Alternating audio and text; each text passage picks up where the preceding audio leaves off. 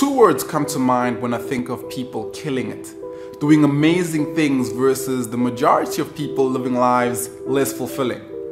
Whether it's entrepreneurs building thriving enterprises, guys innovating disruptive technologies, or individuals who develop insane physical abilities to complete things like Ironman triathlons.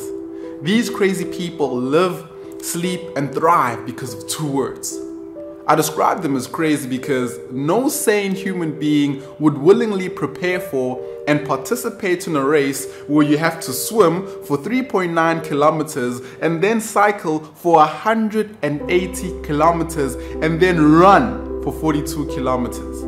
Like, can you imagine cycling for 180 kilometers? Firstly, I get tired just watching rally race cars with impressive speeds driving for 180 kilometers. And secondly, have you seen a bicycle seat? You're on that thing for hours. If you don't win, you got your ass beat in more ways than one. It's crazy, right? But these crazy people are able to achieve extraordinary results because they live, they sleep, and they breathe two words. All of us have ambitious ideas and audacious goals, but two words stand between achieved results and unachieved dreams. Repeat after me. Game plan. Game plan. I don't care who you are or how big or small your dreams are. Anyone that has ever taken action to produce stellar results did it because they had a game plan. Think of a guy at a barbecue or at a braai that sees the girl of his dreams for the first time. Now, he can smile and stare at her the whole night, but if he doesn't make an effort to introduce himself, not only will he be perceived as creepy for ogling her the whole time, he will never get any dates or any phone numbers from her. At the same time, if he just rushes in to tell her how beautiful she is and how much he loves her, he will scare her away. And because women are evil, she will go and tell all the girls at the braai, and it's game over for him with any girl. Similarly to how the art of wooing woman is what the cool urban kids describe as game, which is the perfect combination of charm, personality, and flair. In the pursuit of your dream, one ought to have a game plan, which I define as focus, research, and strategy. Focus, research, and strategy. The first key aspect about game plan is focus. Now, you can't be that guy that is smiling and staring at all the pretty girls and expect any of them to take you seriously. It's imperative to hone your sights onto one dream, because if you're easily distracted, then you won't achieve anything. Shotgun approaches don't apply. Don't start shooting bullets all over the place and expect any of them to land. Be very clear and very specific about what you want, because you've got limited time, resources, and money.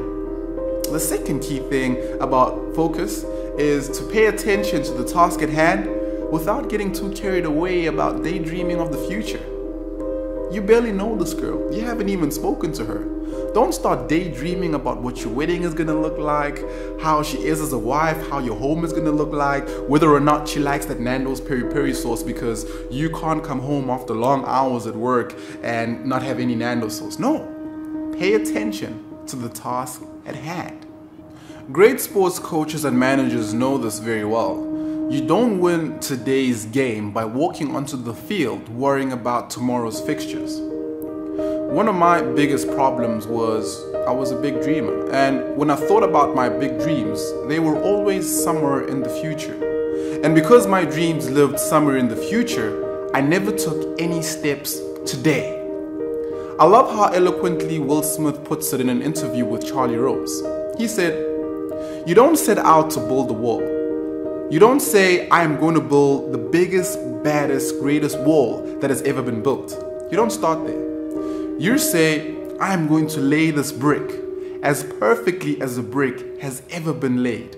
You do that every single day, and soon you will have a wall."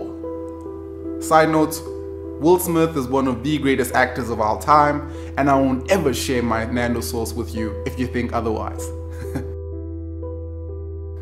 The second critical thing about game plan is research. Now, for all you know, your dream girl could be a thieving, psychopath, witch, or even worse, allergic to chicken. Ugh. Research is a game changer. The more you know about your dreams, the better suited you are to achieve them. But firstly, it's imperative to be well researched about yourself. Know your strengths and your weaknesses. If you're a great talker, more than you are good looks and dance moves, then asking her to go to a noisy nightclub should not be part of the game plan. Great sports coaches and managers know how to play key players in positions they're best suited in based on their core competencies. Similarly, we thrive in areas that pull out the best of our abilities. 9 times out of 10, people don't execute because what they're attempting to do is far detached from areas of their innate gifting. The second key thing about research that puts us in a position to execute and execute well is to know your target audience. Your dream girl wants you to listen to her. Have you ever been in those wrist-slitting environments where you meet someone for the first time, but they just can't stop talking about themselves? You stand there politely nodding, but deep down inside you're thinking, I wonder if they'll notice if I fall on the ground and roll away into the bushes. Great salespeople know that you don't make a sale by ranting and raving about a product's features, benefits, and advantages. Great closers look for connections. The more you know about your prospects, the more opportunities you create to make a sale. The same applies for dreams, visions, and women. The more you know, the more opportunities you create that will ultimately lead to connections that will lead to a close. The last key aspect of game plan is strategy. It is what ties focus and research together to produce step-by-step actions. Now, back at the Brio barbecue, you discover that your dream girl is not a big fan of red meat. And you might not be Mr. Charisma, but you're a beast when it comes to the kitchen. So you whip up your magic sauce and grill the most succulent chicken breast in the history of succulent chicken breast. And you pursue her with a relentless tenacity. Remember, 97% of the people who gave up on their dreams are employed by the 3% that never gave up. You have all the potential in the world. Your vision, dreams, and goals are just waiting for you to ask them out on a date. I'm excited.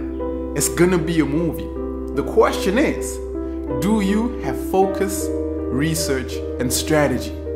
Do you have a game plan?